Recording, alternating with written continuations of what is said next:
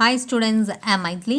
This is 9th standard maths, exercise 3.13 தான் பார்த்துட்டு இருக்கோம். Okay, so இப்போ இதில் என்ன சாப்டர் பார்க்க போகிறோம்னா solve by cross multiplication method. So இப்போ cross multiplication method பற்றி தான் இங்கே டிஸ்கஸ் பண்ணிட்டு இருக்கோம். ஸோ இப்போ ஆல்ரெடி இதில் வந்து நம்ம first subdivision வந்து நம்ம முடிச்சாச்சு. first subdivision முடிச்சாச்சு. Now we'll see the second subdivision. Second subdivision என்ன கொடுத்துருக்காங்கன்னு பாருங்க. 6x plus 7y minus 11 equal to 0. 5x plus 2y equal to 13. So இப்போ இந்த மாதிரி இந்த டூ ஈக்குவேஷன்ஸை கொடுத்து இந்த ஈக்குவேஷனுக்கு வந்து சால்வ் பண்ண சொல்லியிருக்காங்க. எந்த மெத்தடில்? கிராஸ் மல்டிப்ளிகேஷன் மெத்தடில் சால்வ் பண்ண சொல்லியிருக்காங்க. ஓகே, அப்போ கிராஸ் மல்டிப்ளிகேஷன் அப்படின்னாலே இதுதான் நமக்கு கிராஸ் இல்லையா? ஸோ அப்போ இந்த மெத்தடை யூஸ் பண்ணி தான் நம்ம வந்து சால்வ் பண்ண போகிறோம். அதுக்கு ஃபர்ஸ்ட் இப்போ என்ன பண்ணிடலான்னா, இங்கே கிவன் ஈக்குவேஷன் இருக்கு இல்லையா? ஸோ இப்போ இந்த டூ ஈக்குவேஷன்ஸையும் ஏதோ ஒரு பக்கம் வர மாதிரி பண்ணிடுங்க. அதாவது இந்த ஃபர்ஸ்ட் ஈக்குவேஷன் நமக்கு ப்ராப்பராக தான் இருக்குது. ஓகே, இப்படி இருக்குது. அதே மாதிரி செகண்ட் ஈக்குவேஷனையும் இந்த 13 வந்து லெஃப்ட்டுக்கு கொண்டு வந்து ஈக்குவல் டு 0க்கு ஈக்குவேட் பண்ணிடுங்க. ஸோ அப்போ எப்படி எழுதலான்னா 6x plus 7y minus 11 equal to 0. இது ஒரு ஃபர்ஸ்ட் ஈக்குவேஷன் எடுத்துக்கலாம். செகண்ட் ஈக்குவேஷனை 5x plus 2y, இந்த ப்ளஸ் 13 லெஃப்ட்டுக்கு வரப்போ minus 13 equal to 0. ஸோ இப்படி வந்து நம்ம டூ ஈக்குவேஷன்ஸாக எடுத்துடலாம். ஓகே, இப்போ என்ன பண்ணுறோன்னா using the coefficients for cross multiplication.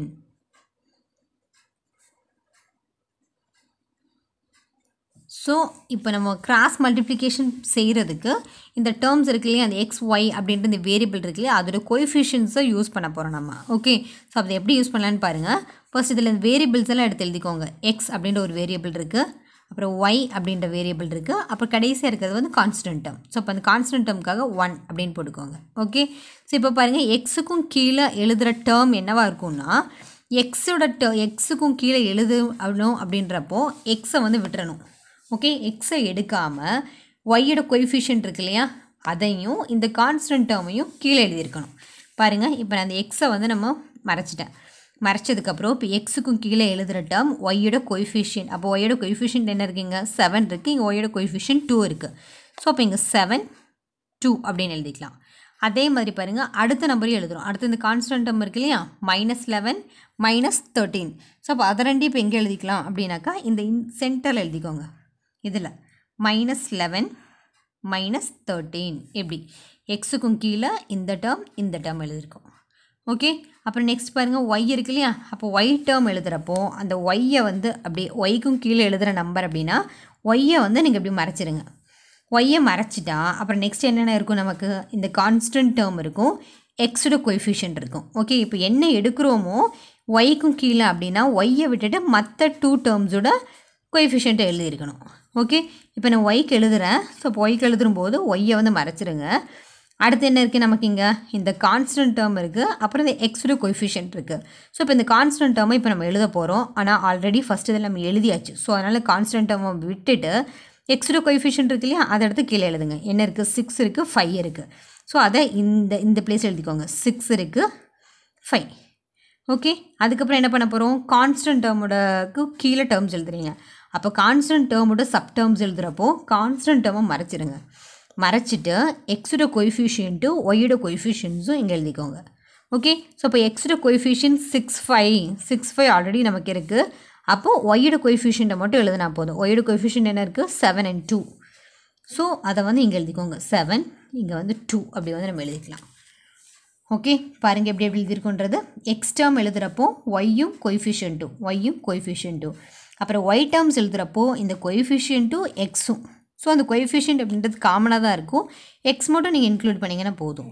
அப்புறம் 1 கான்ஸ்டன்ட் டேர்மோட கோஎஃபிஷியன்ஸ் எழுதுகிறப்போ கான்ஸ்டன்ட் டேர்ம் எடுக்கிறீங்கன்னா எக்ஸும் ஒய்யும் எழுதுவீங்க. அப்போ எக்ஸோட கோஎஃபிஷியன்ஸ் ஆல்ரெடி நமக்கு இங்கே இருக்குது. ஸோ ஒய்யோட கோஎஃபிஷியன்ட் மட்டும் நம்ம எடுத்து எழுதுனா போதும். ஓகே, இப்போ என்ன பண்ணுறோம் பாருங்கள், ஜஸ்ட் எல்லாமே நம்ம வந்து கிராஸ் மல்டிப்ளை பண்ண போகிறோம். இப்படி போட்டுக்கோங்க. கிராஸ் மல்டிப்ளை, இந்த டேர்ம் இது ரெண்டு கிராஸ் மல்டிப்ளை, அப்புறம் இன்பிட்வீனில் ஒரு மைனஸ் சிம்பிள், இது ரெண்டையும் கிராஸ் மல்டிப்ளை பண்ணியிருக்கணும். ஓகே, சேம் திங் இதையும் கிராஸ் மல்டிப்ளை பண்ணுங்கள். இன்பிட்வீன் மைனஸ் சிம்பிள், இதையும் கிராஸ் மல்டிப்ளை பண்ணுங்கள். அதே மாதிரி 6ம் 2வும் கிராஸ் மல்டிப்ளை பண்ணுங்கள். இன்பிட்வீன் மைனஸ் சிம்பிள், இதையும் கிராஸ் மல்டிப்ளை பண்ணிக்கோங்க. ஓகே எப்படி பண்ணலான்னு பாருங்கள். ஜஸ்ட் எக்ஸ் அப்படின்னு எழுதிக்கோங்க. எக்ஸ் டிவைடட் பை இந்த 2 டேர்ம்ஸ் மல்டிப்ளை பண்ணிக்கோங்க. அப்போ இங்கே 7 இன்ட்டு -13 அப்படி இருக்கும். அப்புறம் இன்பிட்வீன் ஒரு மைனஸ் சிம்பிள் கம்பல்சரி போட்டிருக்கணும். இந்த 2 டேர்ம்ஸை மல்டிப்ளை பண்ணுங்கள். அப்போ 2 இன்ட்டு -11 எப்படி இருக்கும். ஓகே அதுக்கப்புறம் தட் இஸ் ஈக்குவல் டு இந்த ஒய் டேர்ம். அப்போ ஒய் டிவைடட் பை இந்த 2 டேர்ம்ஸ் ஒய்க்கும் கீழே இருக்கிற இந்த 2 டேர்ம்ஸ் மல்டிப்ளை பண்ணுங்கள். -11 into 5 -11 into 5 in between minus symbol இந்த 2 terms multiply பண்ணுங்க. -13 into 6 -13 into 6 ஓகே. இப்போ லாஸ்ட் என்ன பண்ணுறீங்க 1 இந்த கான்ஸ்டன்ட் டேர்ம் எழுதிக்கலாம் divided by 1 divided by இந்த 2 terms. ஸோ இப்போ 6 into 2 6 into 2 minus 5 into 7 5 into 7 இப்படி போட்டிருக்கணும். ஓகே இப்போ பாருங்கள் இது எக்ஸ் டிவைடட் பை இந்த 2 டேர்ம்ஸ் வந்து மல்டிப்ளை பண்ணுங்கள். Okay so 3 7s are 21. So 1 reminders 2 1 7s are 7 7 + 2 9 வந்துடும். Plus into minus simple is very very important. So கரெக்டாக பார்த்து போட்டுருங்க சிம்பிளை. Plus into minus so minus. அப்புறம் இங்கே இன்பிட்வீனில் ஒரு மைனஸ் சிம்பிள் இருக்குது. இந்த 2 டேர்ம்ஸ் மல்டிப்ளை பண்ணுங்கள். ஓகே ஸோ அப்போ என்ன வந்து நமக்கு 2 into 11 ஸோ 2 11s are 22 அப்படின்னு வந்துடும். இங்கே மைனஸ் சிம்பிள் இருக்கு இல்லையா. ஸோ அப்போ அந்த மைனஸ் இன்ட்டு மைனஸ் அப்படின்னா உங்களுக்கு வந்து ப்ளஸ் வந்துடும். ஓகே அதே மாதிரி that is equal to Y divided by here plus into minus simple 5 11s are 55. Okay and then here minus into minus ஏன்னா ஒரு மைனஸ் சிம்பிள் தான் இருக்குது. So minus into minus of plus. அப்புறம் இந்த 2 terms multiply பண்ணுங்கள். 3 6 are 18 so 8 வரும் reminders 1. Okay and then 1 6 are 6 6 + 1 7 78 வந்திருக்கும். And then this is equal to 1 divided by இந்த 2 டேர்ம்ஸ் மல்டிப்ளை பண்ணுங்கள். 2 6 are 12 minus 7 5s are 35. Okay then here X divided by so இப்போ இந்த 2 terms இருக்கு இல்லையா. So இப்போ இந்த -91 + 22 வந்து சப்ராக்ட் பண்ண போகிறோம். ஸோ இப்போ இதில் இதுதான் பிக்கர் நம்பர். ஸோ பிக்கர் நம்பர்லேருந்து ஸ்மாலர் நம்பர் சப்ராக்ட் பண்ணுறீங்க. ஸோ இப்போ இங்கே பாரோ பண்ணிக்கோங்க. அப்போ 11 ஆகிடும் இல்லையா. ஸோ அப்போ 11ல் வந்து 2 போச்சுன்னா எவ்வளோ வந்திருக்கும் 9. அப்புறம் இங்கே என்ன இருந்திருக்கும் நமக்கு 8. ஸோ அப்போ 8ல் 2 போச்சுன்னா 6 வந்துடும். ஸோ இப்போ பிக்கர் நம்பர் சிம்பிள்னு பார்த்தீங்கன்னா எது வரும் நமக்கு இதுதான் பிக்கர் நம்பர் இல்லையா. ஸோ இப்போ இதுக்கு பக்கத்தில் இருக்கிற சிம்பிள் வந்து minus. Okay and then this is equal to இங்கே அதே மாதிரி ஒய் டிவைடட் பை இந்த 2 டேர்ம்ஸ் வந்து சப்ராக்ட் பண்ணுங்கள். அப்போ இதுதான் நம்மளோட பிக்கர் நம்பர். இதில் இருந்து தான் இதை சப்ராக்ட் பண்ணுறீங்க. ஓகே ஸோ அப்போ 8 - 5 3 அண்ட் தென் 7 - 5னா 2 வந்துடும். இப்போ பிக்கர் நம்பர் சிம்பிள் பாருங்கள் ப்ளஸ் தான். ஸோ அப்போ அதனால் ப்ளஸ் அப்படின்னு எடுத்துக்கலாம். திஸ் இஸ் ஈக்குவல் டு அதே மாதிரி இங்கே சப்ராக்ட் பண்ணிங்கன்னா 1 டிவைடட் பை இது ரெண்டில் எடுத்தால் பிக்கர் நம்பர் எது நமக்கு இதுதான் பிக்கர் நம்பர். ஸோ அப்போ மைனஸ் சிம்பிள் தான் வந்திருக்கும். இங்கே 5ல் 2 போச்சுன்னா 3 3ல் 1 போச்சுன்னா 2 அப்படின்னு வந்துடும். ஓகே இப்போ பாருங்கள் நமக்கு வேண்டியது எக்ஸ் டேர்ம் ஒய் டேர்ம் இதுதான் நமக்கு வேணும். எக்ஸ் வேல்யூ என்ன ஒய் வேல்யூ வேணும் அப்படின்றது தான். ஸோ ஃபஸ்ட்டு டேர்மையும் தேர்ட் டேர்மையும் ஈக்குவேட் பண்ணுங்கள். அதே மாதிரி செகண்ட் டேர்மையும் தேர்ட் டேர்மையும் ஈக்குவேட் பண்ணுங்கள். இந்த 2 டேர்ம்ஸ் ஈக்குவேட் பண்ணுறப்போ நமக்கு எக்ஸ் வேல்யூ கிடச்சிரும். இந்த 2 டேர்ம்ஸ் ஈக்குவேட் பண்ணிங்கன்னா ஒய் வேல்யூ கிடச்சிரும்.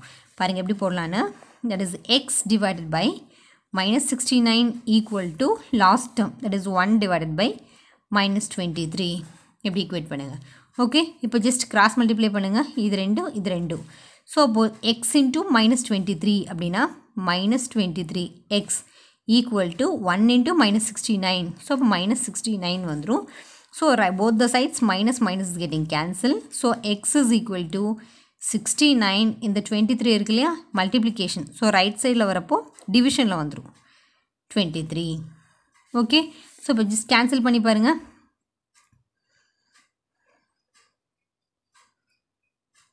So 3 times. So 3 3s are 9 and then 2 3s are 6. So இப்போ நமக்கு எக்ஸ் வேல்யூ என்ன கிடச்சிரும் எக்ஸ் ஈக்குவல் டு 3 times வந்திருக்கு. அதே மாதிரி செகண்ட் டேர்மும் லாஸ்ட் டேர்மும் ஈக்குவேட் பண்ணுங்கள். ஸோ இப்போ செகண்ட் டேர்ம் என்ன இருக்குது y/23 equal to 1 divided by -23 இப்படி இருக்குது. அதே மாதிரி கிராஸ் மல்டிப்ளை பண்ணுங்கள். y into -23னா -23y equal to 1 into 23 23. So y equal to this 23 இந்த minus 23 இருக்கு இல்லையா left hand side into so right side எடுக்கிறப்போ divided by minus 23. So இப்போ இந்த 23 கட் பண்ணிங்கன்னா y equal to இந்த minus symbol நம்ம மேலே எடுத்துக்கலாம் ஒரே மாதிரி டேர்ம் எப்போவுமே கட் பண்ணுறப்போ 1 எப்போவுமே உங்க 0 அப்படின்னு போட்டுறாதீங்க that's wrong.